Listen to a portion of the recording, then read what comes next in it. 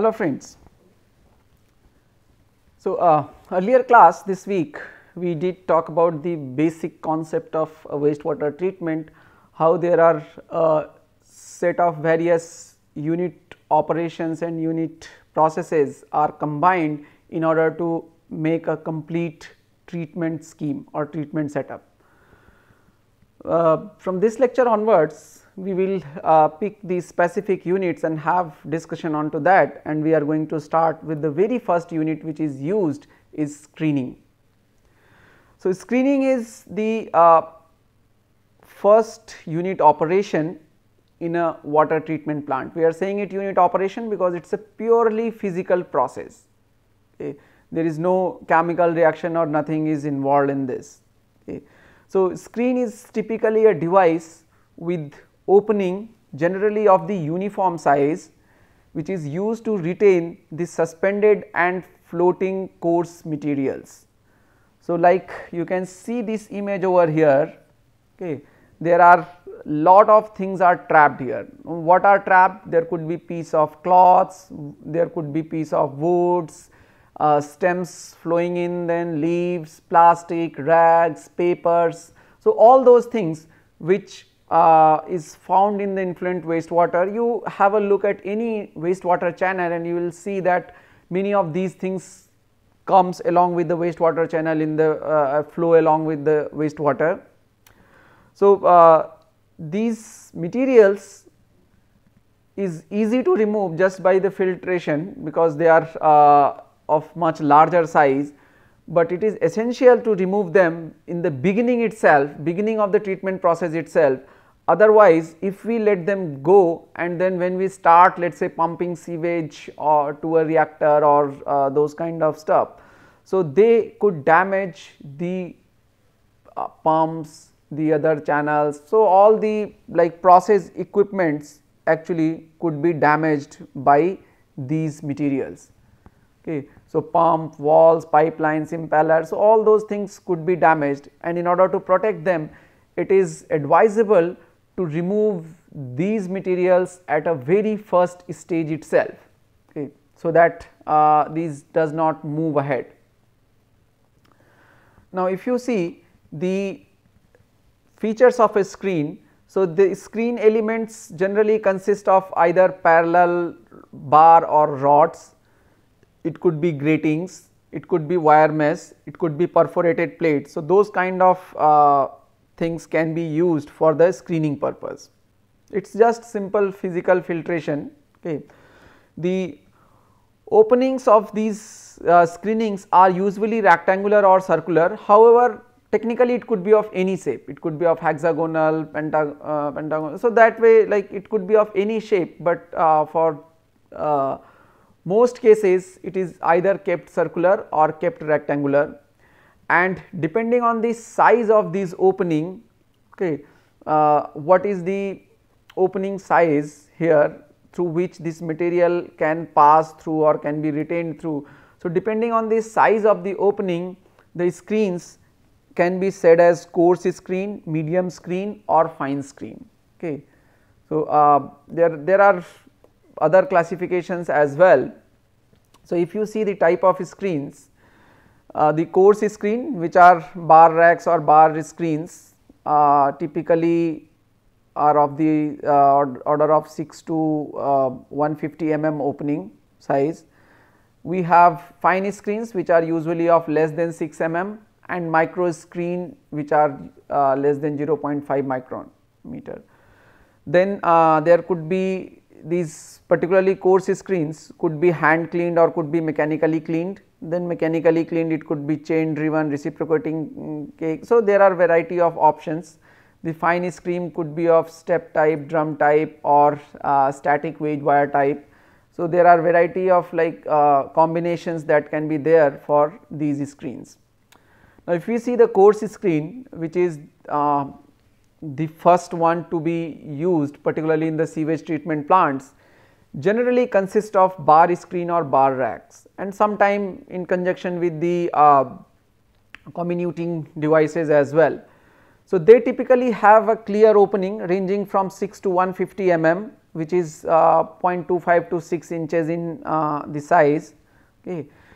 These are more as a protective devices. So, it kind of used for protecting the rest of the plant operations. Okay. And these are specifically used to remove the racks and large objects. So, because the opening size is 6 to 150 mm, so depending on the size it will remove only the particles which are larger than the opening size, and rest can actually sneak in through. The bar screens are typically composed of vertical or inclined bar spaced at equal intervals with relatively large opening of approximately 25 mm. So, that is the approximate size, but it could range from 15 mm to 40 mm. Okay. And it should be uniform across the channel through which the wastewater flows. So, if wastewater is, let us say, flowing through this way or through that way, so it should basically intercept the path of the wastewater flow. That is what the objective of screening is. So, if we see the screenings process, so let us say this is our approach channel. Okay. The water is flowing in like this, and then we have the different bar racks here kept at the stake. Okay. And then the flow is ensured that way. So, since it is typically kept on inclined, okay, and particularly the manually cleaned one. So, if you see the front view, it will look like that, where wastewater is flowing like this, and if you see the top site, it will look something like that. Now, the cleaning process of screens are of like very essential, because its efficiency will depend on the cleaning. Otherwise, if you do not clean and things get accumulated on the surface of screens, it could get choked, and it may actually prevent the flow itself. Okay. So, bar screens are usually hand cleaned and sometimes provided with the mechanical devices for cleaning, depending on the size of the plant. For small plants, hand cleanings are good, but for very large plants, many times the mechanical devices are preferred for cleaning purpose. So, these cleaning devices are racks which periodically sweep the entire screen, removing the solids for further processing or disposal. So, the entire screen will be taken out, okay, and it is cleaned, and then it is placed back. There are mechanical cleaners which utilize chains or cables to move the rack through these screen openings. Screens are racked to a platform which should have perforations. So, whatever we are cleaning, we should keep it on a platform which has bottom perforations. So, when you accumulate the materials, which is typically called screenings. So, whatever is filtered out means whatever is retained at the screen surface, or these materials, these paper, cloths, these kind of things are called screenings. So, the screenings which are retained are kept on a perforated plate. It is kept on a perforated plate because that should permit the drainage of water which is still holding in the screenings back to the unit. So, whatever water is still there when we are removing it, that should actually again flow back to the basic unit. Hand cleaning racks are usually set at 45-degree angle. Generally, it could vary from 30 to 60, it is not necessarily has to be 45, but 45 is the most optimum. So, let us say like if this is your flow velocity, so screens are kept like this, okay, at certain angle theta, which theta is actually from 30 to 60 degree, generally 45. Now, why it is done? Because it gives us a increase in the effective cleaning surface, right. You see, when the wastewater is flowing like this, so the cross sectional area that we have through which the wastewater flows vertically is this, okay. So, if you put a screen like this, so this is the cross sectional area, let us say the height is h and width of a screen is b, Okay. So, H into B is going to the cross sectional area through which your flow will take place. But when you keep it inclined, okay, so if this is your H and this is your B, so here you get square root of H square plus B square. So, you get a much larger area than actually H, okay, and the area of the screen that will be there. So, water is exposed to a larger area, and also with the same size of opening you can trap even smaller particles. So, how is that possible? Let us say you have a opening size of, let us say A into B is your opening size, okay, and you are allowing flow like this. Now, what happens if you incline this thing? So, your B remains same, but A has turned inclined. So, an object of, let us say, size A, almost size A, will pass through this, right, because your flow is taking place like this. So, an object maybe little smaller than size A will pass through this, but when this is inclined, so the projected surface that you get, your now this is A, okay, this is still B, but your inclined surface is A. So, projected surface is actually smaller than A, okay, depending on the angle that you are having. So, depending on the angle that you are having, theta, let us say, is actually smaller than A. So, how smaller is this? It is your depending on how you are taking the dimension. So, it is going to be A sin theta that way, okay. So, it is A sin theta, and then what you will get is the size of the particle A, because A sin theta will generally be smaller than A if theta is of the order of, let us say, 45 and that. So, a particle something of size A will get retarded because it will not be able to sneak through that. So, with the same size of opening, it can give you better removal if you keep that screen inclined, okay. The disadvantage here is, however, if you want to plant a screen vertically, so as you see here, the area of screen needed will be, let us say you want to keep a screen vertically. So, B thickness and B width and H height. So, area of screen needed is B into H, while here if you inclined it this way for the same height H. So, now the area of screen will be needed your depending on which angle you are considering. If this is your theta, so this will be now greater than H, this height, okay, H by sin theta that way. So, eventually what you see here, that your area required of the screen is increased, but again the efficiency increases, plus it is difficult to take out the manual screen, it is far more easier to handle the inclined screen. So, it increases the effective cleaning surfaces, and it increases the effective operation as well.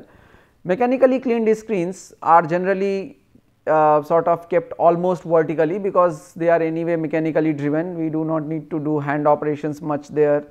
Such bar screens have opening 25% in access to the cross section. So, if let us say your water is up to this, so we will have a little higher cross sectional area, okay, but still the area is usually half in that required for the hand dragged screens, because we are placing it vertically and not giving too much of angle or inclination. Then we have medium screens. Medium bar screens have clear opening of around 12 mm, okay, very less used though. These are typically 10 mm thicks on the upstream side and tapered slightly towards the downstream side. These are mechanically racked units mostly and used before all pumps or treatment units, so as to things can get protected and should not allow to pass in through, okay. And then the fine screens, which are again mechanically cleaned devices, because it is not possible to practically clean such devices manually depending on the size. They are typically less than 6 mm opening, but commonly available opening range is from 0.35 to 6 mm. Okay.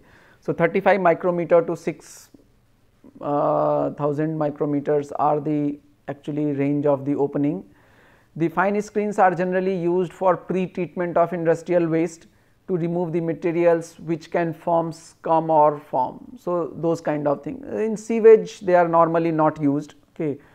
They are not suitable for sewage because there is a huge clogging possibility. Sewage flows usually have lot of such materials. So, even if you want to use a fine screen, so we should actually first put a coarse screen, then we should put this device to like ensure communicator kind of thing, so that it shreds these waste, and then we can let it pass through the fine screen, but normally these are not suitable and not uses. This could be drum or disc type, okay, depending on the placement and depending on the design. There are various micro screens which are not used as a pre-treatment, but the suspended solids are removed using micro screen from secondary effluent many times. So, these are not in fact a screen that we have been discussing so far as a first unit. They can be used at a later scale, and they are not very popular due to several disadvantages, that improper removal of solid and inefficiency of holding solid fluctuations, because with if the solid load comes more, these screens probably will not be able to withstand that load, and that is why not that popular. Comminuting devices or grinder is actually again a mechanically cleaned screens. What it does, it shreds the coarse solid materials. So, you are seeing here these kind of setups that are there. So, when it operates, so something which is falling in this gets completely shred and they are released in the wastewater. Okay. So, this shred that like shred these coarse solid materials and return these materials into the wastewater flow.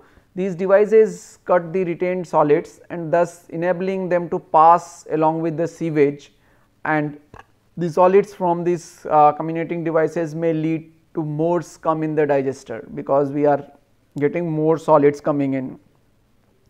They are only recommended for smaller size STPs, generally which are of size lesser than 1 MLD, 1 million liters per day. So, these are the different type of screens, and how we sort of locate or house these screens, where we should keep these screens, depends on the type of screens that we are using. Okay. So, screens which usually are like when we try to place the screens, the first criteria is that they should be readily accessible. So, wherever you are placing a screen should be readily accessible, because screening requires frequent inspection. We must keep on seeing what kind of materials what kinds of materials are being retained when it is going to be choked. So, its maintenance, its operation, its inspection is a must, and for that purpose we should ensure that wherever we are trying to put screen units are actually a very nicely accessible area. Where screens are placed in deep channels, if we want to let us say put in deep pits or channels, then also we should ensure that there is a sufficiently wide approach to go and assess those things, assess from top, so that from top we can go there, we can pull out the racks, we can ensure the cleaning operations. There are ample working space has to be there for easy access and maintenance of the screen. So, that is one important point where we locate, and ideally it is located in the beginning of the treatment. So, the channel which is coming in, we should put a screen and then allow the water to pass through for subsequent processing. For the like housing of the screen, whether we should provide a screen chamber or a house to a screen, depends on what kind of equipment is there and what kind of climatic conditions it is working in.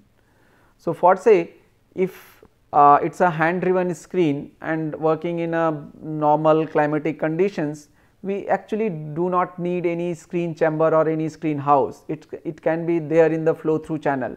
So, there is a channel, we can just intercept that, put a screen over there in the channel and let that pass through. So, whenever needed we can take that out, clean that. We do not need any specific chamber or house for that screens. Okay. But that is only if these are hand driven and good and kept in a like relatively favorable climatic conditions.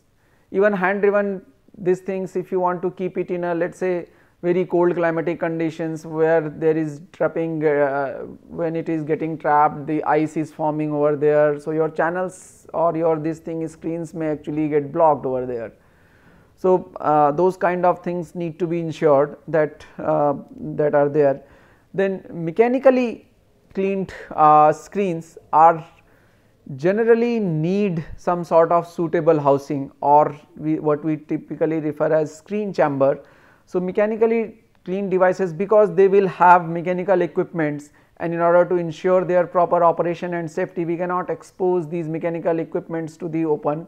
Okay. There would be possible wear and tear, those kind of things could be far more if we left it in a open. So, it is better to keep it in a protective environment, and we should ensure whatsoever housing we are providing should have proper ventilation and should prevent the moisture accumulation as well as prevent the corrosive environment, because these are mechanical equipment, and if we do not put proper ventilation, say let us say just we put a closed case and there is no ventilation. So, then it is likely that there will be developing moisture and leading to the corrosive environment. So, in order to avoid that, we must ensure that these are kept, these are placed in a nice dry environment, and there should not be chances of the corrosion over there. Then when a water channel is passing through the screen, there is going to be certain hydraulic disturbances.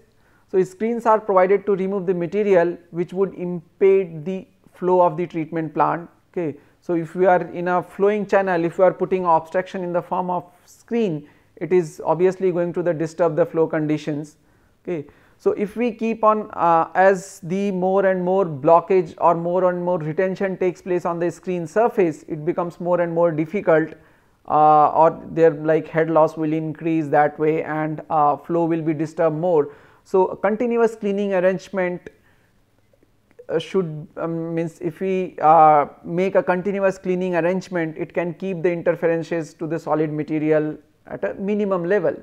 But the periodic cleaning arrangements may cause surges of high flow after cleaning. So, how frequently we should clean like depends on how much is trapped, and we should ensure that the hydraulics is not disturbed. So, it is not that head loss has increased too much or the flow has stopped. So, then we should clean it, and it is not that we always keep on cleaning, regular cleaning, even though there is no disturbances in the flow. For the purpose of minimizing the hydraulic disturbances, the base of a screen is typically placed a few centimeters below the invert of the base of the channel, so that when the screen base is low, so the flow gets uninterrupted, like just there will be bar and screens that can be which can capture that, but from base side there is the interruption is minimized. Okay. So, that is important aspect, and grade of the influent conduit is steepened immediately proceeding to the screen, so that the flow is ensured. So, if it is in a steeper channel, so we get a good flow over there. Okay. And because of the slope, so we get a better flow, and the bottom of screen is kept little lower than channel itself, so that the disturbances or this thing can be minimized. Now, we need a adequate velocity through the screens. Okay. The velocity through the screen should be such that maximum amount of screenings or solid materials are retained without undue deposition. Okay. So, that is one of the essential criteria. Generally, the our CPHEO manual recommends velocities of 0.6 to 1.2 meter per second through the open area for the peak flow. This much should be there, and velocities should not be less than 0.3 meter per second to prevent the deposition of solids. If it is less than that, so then the solids may get deposited on the screen surface itself. Okay. So generally a velocity of 0.8 meter per second is considered appropriate for the considerable amount of storm water while preventing any grit decomposition at the bottom of the screen. So because that is also not recommended, those things which can flow should actually flow through the screens. Straight channel, which is like if a screen is kept in a straight channel, so then a good velocity distribution is like ensured. If you are having a, let's say if you are having a channel like this, okay, and try to keep a screen here, so because of the flow disturbances here, there is too much of turbulence and the velocity distribution through across the screen is not good. So it is better to have a like significant amount of straight channel before the screen, so that velocity is nicely distributed in the channel. Okay, and this sort of maximize the effectiveness of the screen in terms of the retention. Now, when the flow goes through the screens, there will be head loss which will bound to happen. Okay, so this head loss depends on the quantity and nature of the screenings that are accumulated. The head loss can be calculated using this typical formula, okay, as per recommended by the CPHEO. So H, which is the head loss in the meters, is equal to 0.0729 V square minus small v square, where V is the velocity through the screen in meters per second and V is the before the screen in meter per second. So in the channel, what is the like velocity and what is the velocity through the screens. Okay, so the velocity here through the screen openings is V. Okay. So because we are trapping some part of area over here, and for a constant discharge Q, the area here is this, and the area whatsoever the screen or bar thickness and those kind of things are going to be, so the area for flow through the screens is going to get reduced, and we will have velocity through the screens a little higher. So that is why V is little higher as opposed to V, and their differences multiplied by the differences of their squares multiplied by 0.0729 gives the head loss. The value of this head loss is usually 0.15 meter and should not exceed 0.3 meter for clogged hand screens. So that is the criteria. If it is exceeding that, we know that it is high time to clean the screens. There is another approach to determine the head loss through these bar screens, okay, from this equation. So we have another equation over here. Here H is the head loss in the meter, beta is the shape factor of the screen, okay, and the shape factor will depend on what kind of shape it is. So it is a sharp edge rectangular bar, the shape factor is 2.42, it is a rectangular bar with semicircle upstream 1.8, for circular bar 1.79, for rectangular bar with both upstream and downstream as semicircular is 1.67.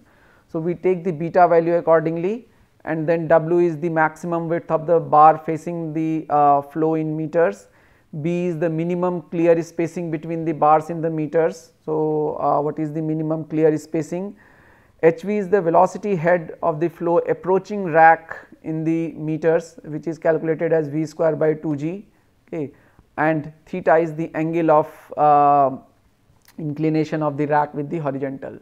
So like if it is kept at 45, so theta becomes 45 that way. So this is another approach for estimating head loss. There is for fine screens we use typically this formula for head loss estimation, 1 by 2G Q by Ca square, where Q is the discharge in meter cube per second, C is the coefficient of discharge which is usually taken as 0.6, and A is the effective area of the opening in meter square. So, this way we can estimate the head loss through the screens. Okay. Now, at the end, when this screening is complete, we have to think about the disposal of the screenings. Okay. So, whatsoever quantities which has been retained, now how much quantity will retain will depends on what type of screen as well as what type of sewer system and what are its characteristics. Okay. In municipal sewage, we are supposed to have high amount of screening as opposed to the industrial sewage. The quantity of screenings removed by bar screens mostly ranges from 0.0035 to 0.0375 meter cube per 1000 meter cube of the wastewater treated. Okay. And with an approximate typical value of 0.015 meter cube per 1000 meter cube of the wastewater. So, that is the typical value. The screening is usually disposed of along with the municipal solid waste on sanitary landfill.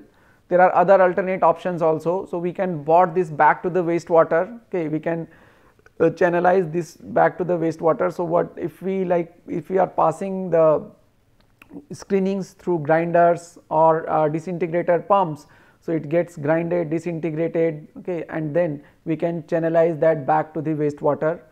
The other options include incineration. So, if we are particularly having, let us say, large size of treatment plant which is generating too much of these bulk solid screen, so it could be incinerated, although there are environmental effects of that process. So, it is not recommended. For smaller treatment plants, many places it is buried at the plant site itself. Okay, so dumped in the ground in the plant site. Okay, but otherwise, like because of the nature of this, it is typically the solid waste material which are coming in the water. So, they can be trapped and put back for processing along with the municipal solid waste in the sanitary landfill or whatsoever is being done with the municipal solid waste. So, that way we can sort of handle the screenings which has been coming from. So, we conclude this discussion on screening, and in next class we will talk about the grit removal and equalization systems, followed by the sedimentation in the later classes. Thank you.